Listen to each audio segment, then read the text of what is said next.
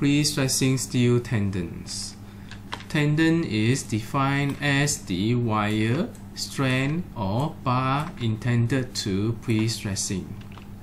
There are three basic types of the prestressing tendons, which include the core-drawn stress relief round wire, stress relief strand cable, and high-strength alloy steel. These are the pictures of the wire, strand cable, and also alloy steel bars. The wires are the core-drawn steel element, which is circular in cross sections, and its diameters usually range within 2.5 to 12.5 mm.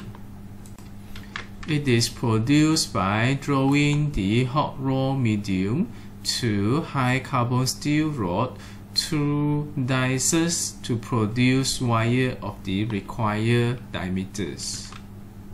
This process alters the mechanical properties and increases its strength. It is then stress relieved by continuous heat treatment and strengthening in order to increase its ductility. The wires are sometimes indented or crippled in order to increase the bond property with the concrete. The strand is the most commonly used prestressing steel, which appears in 7 wire and 9 wire strands.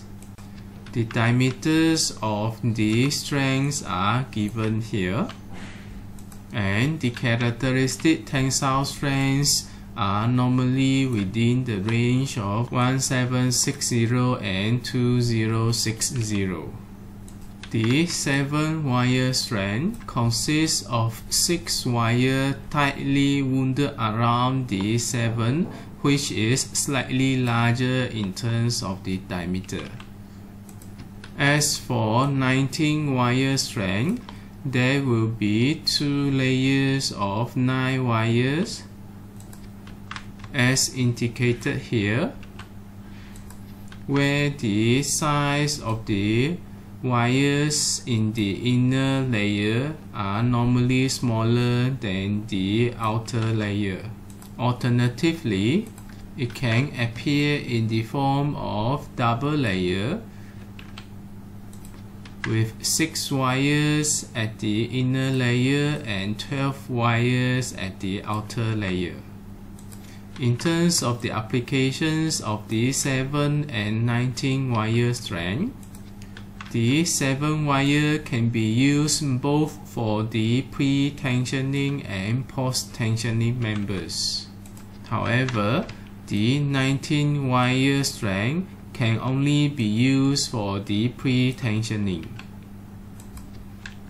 It is not to be used for the post-tensioning due to the low surface to volume ratios that give poor bonding between the strand and the concrete. Their yield stress is normally about 0.86 times the characteristic ultimate strength of the tendon. And this is the elastic modulus, which is 195 times 10 power 3 megapascal. When the strands are grouped together, it forms the cable. The cable is basically a group of the strands working together as a tendon. It is normally used for cable stay and suspension bridge. As for the alloy steel, it is basically the hot roll with alloying elements. Some bars are ripped in order to improve the bond between the alloy steel bar and the concrete. Its diameter can range from 20 to 50 mm. and its characteristic breaking stress is 1030 to 1230 megapascal.